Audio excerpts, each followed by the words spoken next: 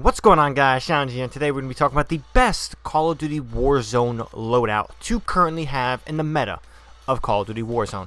Now, with that being said, we're going to head over to my loadouts, and we're going to see that my BR loadout, named it, obviously, kind of have to, it's the first one, because when you get those loadout crates, you got to be quick or you will get shot. Now, for one, this loadout is mainly just my opinion, but I think overall it does work in the overall meta of just Call of Duty in these large-scale modes nonetheless. Now, if you guys haven't noticed, I'm rocking the M4A1 and the AX50, an AR, and a sniper rifle. I think the AR sniper rifle combo in this battle royale is almost a must. I don't like SMGs that much. LMGs can be bipolar, but the two weapon classes that really continuously just work every single time is ARs. So specifically, I'm using the M4A1 and the AR-X50.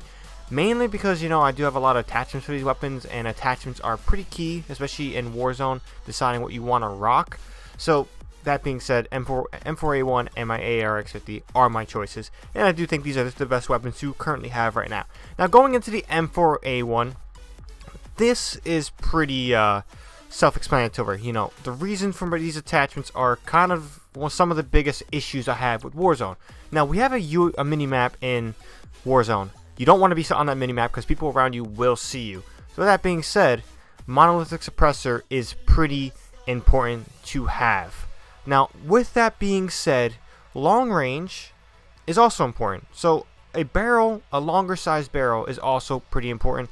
I'm rocking the Corvus Custom Marksman. It increases damage range, bullet velocity, and bullet recoil control. The monolithic suppressor also I didn't talk about. Sound suppression and damage range. You know, this suppressor does not hurt your damage over range. So with already this massive, you know, range difference between you and your opponent most of the time, this monolithic suppressor will not affect that. Why I think it's one of the best attachments, if not one of the must-haves in all of your weapon attachments, a monolithic suppressor. Now, when it comes to optics, I choose a 3.25 times scope, the Scout Combat Optic. The reason I chose this is because I like seeing medium to long range, and at least having some sort of visibility long range. Now, I'm not saying this is the best up close, but I can use this up close. I'm perfectly fine with using the 3.25 scope up close. But when it comes to one of these one-time sights, or these two, you know, one-time, I don't even think there's a two-time sight. When it comes to those other sights, I'm not really comfortable using them longer ranges, and I want to make sure I can at least see things without giving myself away with a sniper glint with my sniper. So the 3.25 allows me to do some recon, you know, scouting, as well as just see where my bullets are going at greater distances, and that's kind of the reason why I have it. Now, in terms of rear grip, I have the granulated grip tape. Don't know, I definitely say that. Basically, aiming stability, walk aim steadiness. Nothing too crazy. I really just choose it just to, you know, aiming stability in general. Don't want too much shake. And the Merc foregrip for my underbarrel. Recoil control, hipfire accuracy. Again, hipfire accuracy also helps because, you know, maybe I don't aim down sight, maybe I just hipfire. Things like that work. So that's my M4A1. Obviously, I have red tiger skin on it. Whatever skin works for you. Maybe not something very bright. But yeah, these skins work for me, and this weapon works for me significantly. Now, when it comes to the AR-X50, this is, you know, my setup. Monolithic suppressor, we already talked about that. A 32-inch factory barrel, damage range, bullet velocity, recoil control. You really want to have barrels that incentivize and increase your bullet velocity. A lot of your engagements in Warzone are from long range, so increasing your bullet velocity will help your, you know, hitting targets more accurately, because you don't got to worry about, you know, travel distance, you know, bullet trajectory, the arc, and all that stuff. You don't really got to worry about that too much. Now, we also have a thermal scope optic. So, in gameplay, you've probably been seeing in the background or at points in this video when I talk about loadouts. The thermal scope optic is pretty important. Now, some of the footage you will not be seeing me use. I'm thinking of using a variable scope. I decided to switch over to the thermal scope because I got sniped one time. I'm like, wait, what?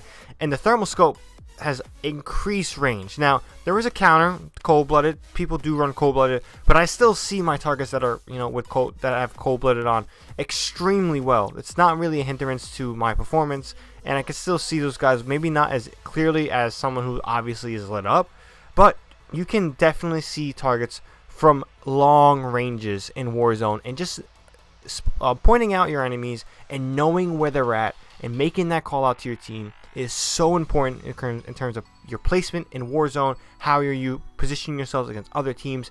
Seeing them from long ranges with this scope, it really is just something to have as a must. Now on top of that, I have a stepped grip tape, you know, aim down sight speed, sprint to fire speed, you know, that's pretty important for me. It helps out a little bit.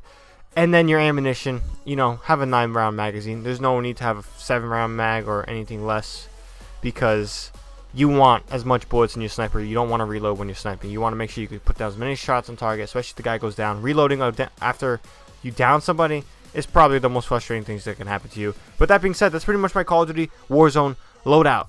My biggest issue with, you know, Call of Duty in general. Oh wait, I forgot to mention perks. We got double time, overkill, and amped. Double time, you know, increased tactical sprint, moving really fast. You know, that speed, crouch movement speed by 30%, and just increasing the duration of your tactical sprint. This is the fastest sprint in the game. So tactical sprint is pretty important when you want to cross a big road or something really quickly without getting killed. So yeah, that is pretty important. But in general, I mean, I really think that loadouts in this game do ruin the balance, and there's no reason to pick up any guns in Warzone. You know, if you need something to get by you, that's fine. You need something real quick and easy, you don't have the money, that's fine. But loadout drops are pretty important, and how you create your class is also really important. With that being said, hope you guys enjoyed the video. Let me know what you guys think about this loadout. Do you guys have any changes? Do you guys use a different AR, a different sniper rifle? Again, a suppressor for me is pretty much a must.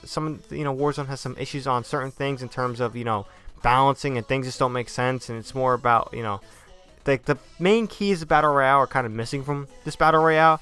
It's just more about killing, and sometimes that can get really slow. But with that being said, that's really much all I gotta say on this loadout. Let me know what you guys think. In my opinion, do you guys think it's the best loadout to have in Call of Duty Warzone, or do you guys have another better one? Let me know down in the comment below. Make sure you guys like and subscribe for more Call of Duty content. With that being said, hope you guys have a great day. ShadowNinja here, and I'm out.